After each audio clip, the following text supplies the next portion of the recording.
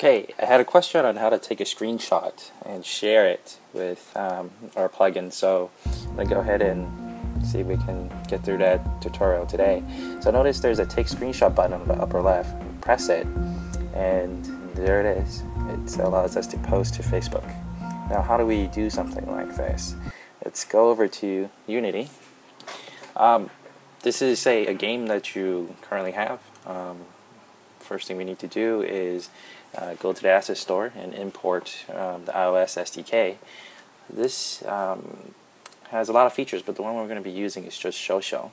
And let's create a take screenshot class, open up in MonoDevelop and get cracking.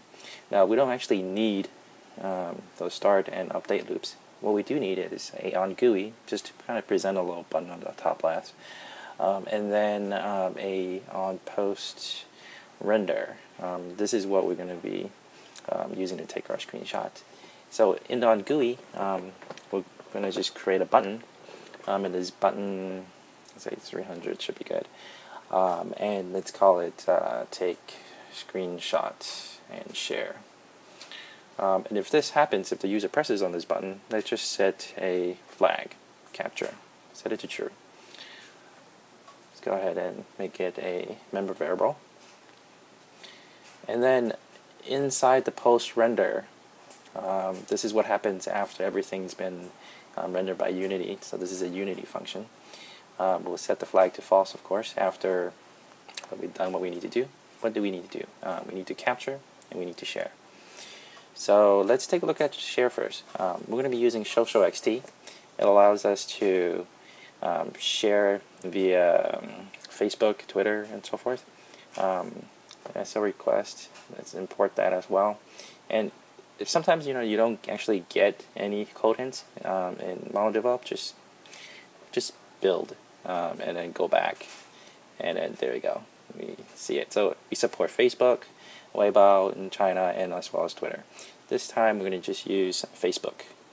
So, and put a message. The next parameter is an image, and this is a texture 2D. So this is something that we need to get from Unity. Let's just call it image for now.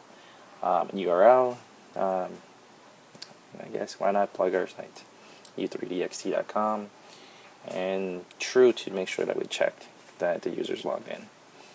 And then let's create a texture 2D. I'm going to take the entire screen. So I'm going to take this is going to fill up the entire screen.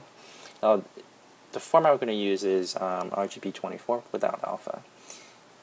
But this is actually not enough. We actually still need to read the pixels in to this texture. And again, let's just start from the top left and take everything.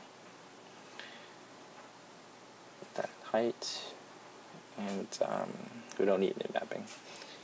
Okay, one last thing is we need to apply, and that's it. In Unity, we need to make sure that we take the screenshot and apply it to the camera. This is the only way it will work. And as you can see, now back here we have our screenshots in the device. As anytime the user takes a screenshot, it will pop up, and they can change the message if they like, see who they want to share with, and post. So there's no login screens or anything like that, presuming that the user is already logged into the device itself. Let's go back to Facebook. So here, when we hit refresh, these are the screenshots that we just shared using our plugin. And that's all there is to it.